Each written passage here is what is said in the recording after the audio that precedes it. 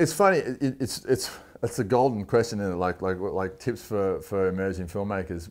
But it's strange. I feel like it's all the mistakes you have to make yourself that informs your path.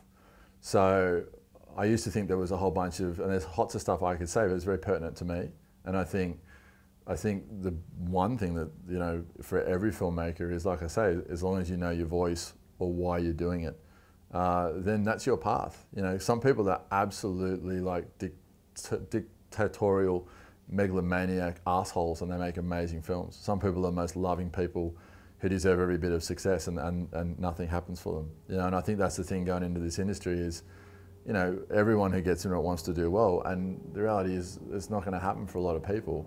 But that's only if your version of it not happening is winning an Oscar and you know, doing $100 million studio films. And I think one of the big things that I remember when I first went to the Oscars, like I used to live right near them, and I went down one morning to get my breakfast, and I realised that the street that I'd go get my breakfast from has now been shut down, and all these statues were put up, and it was the Oscars. And it was like, oh right, it's an award show.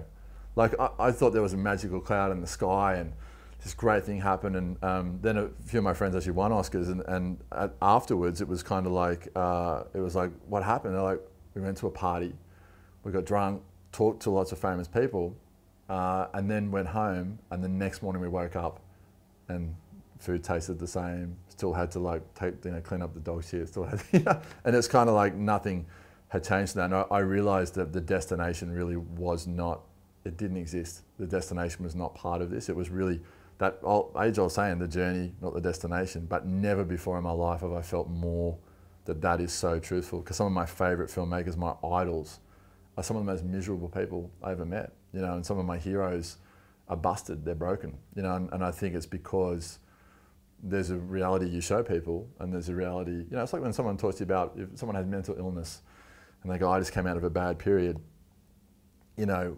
what was every minute of that journey like for them? You don't live that, you don't experience that. So you go, oh shit, that's no good, and you move on. You know, I think that's the same as filmmaking. It's like, I went through a bit of a tough patch there for a couple of years, someone might say to you, and it's like, you know, that's where we lose everybody. That's where everyone, that's the attrition rate of the industry. So, all right, and then you needed something concise. I guess, yeah, it's just to, once you find the path, walk it, you know, and know that you're up against people that will die for it.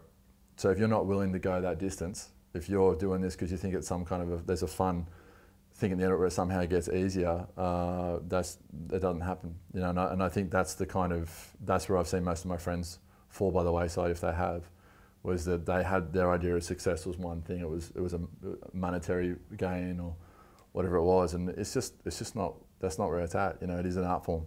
So, you know, like all great art, you can only do your best. You can put it out there, and then how it's received or how well it does, that's kind of, if you've given it everything you got, that's all you can do.